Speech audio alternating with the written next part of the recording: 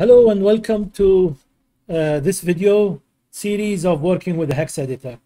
So in the previous video, what we looked at is how to do Ctrl+Shift+F, which is to search in files. Okay, now what we want to do is Ctrl+Shift+R, or we can just close these, like we can just close these, by the way, and then go to search and then replace in files. Let's do replace in files. Okay, what do we want to replace? Let's do 57, the value we were searching it for in the previous video, and that's the character W. Let's search for 57 and let's just replace it with maybe an X, just any example really. Okay, so if we do replace in files, and we are going to do replace in all of the text files where this value is going to be found. So if we do that, undo is not supported on a replace in file operation. So it's just warning you. That's great, by the way, because sometimes this might corrupt your file. So let's just go do yes. Okay. So now what happened is in this file, the value W, which was 57, got replaced with what? With 58.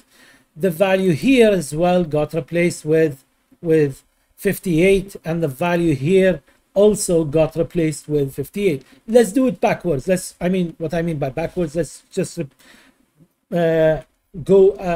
replace it again, sorry, with W. So Ctrl+Shift+R. Okay, this time what we can do is 57. Okay, sorry, 50. Yeah, we want 58. We want to search for 58, but this time we want to replace it with 57.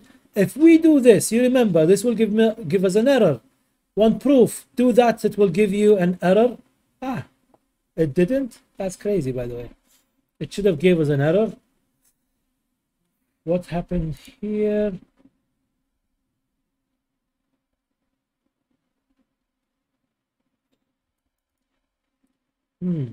This is interesting now. Okay, probably it added that value. It added them. Yeah, I think what happened is it added the value 5, 7. Okay, my fault. Let's do again.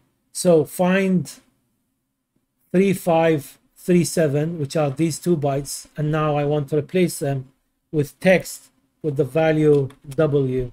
Let's do it this way. Now this should solve the problem. Okay, so now we are back. Let's close this one, we don't need it. Now we are back, and now we are back again. So if I save all of them, as you can see here, this one got replaced, this one got replaced, and this one got replaced. Let's just do it again just so that you don't get confused. So let's do this time search with text. Okay, what are we going to search in text? Let's search for the value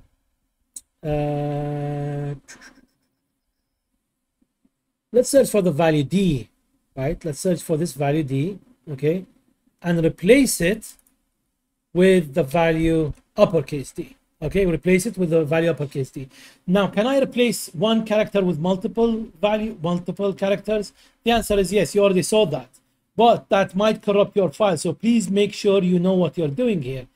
If you're replacing one value with more values, just make sure you know what you're doing here. Doing that in a binary file, these are all text files that we are dealing with now.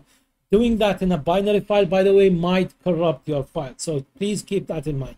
Okay, doing that in a binary file might corrupt your file because you're gonna modify the structure in an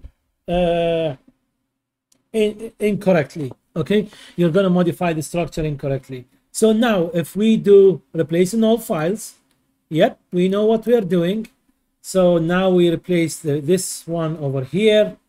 If we go to this file, we can see there are multiple D's. All of them got replaced, as you can see. This one as well, and the final one as well also got replaced. Okay, so as you can see here, we replaced all of these values. Great, so that's it for this video. See you in the next one.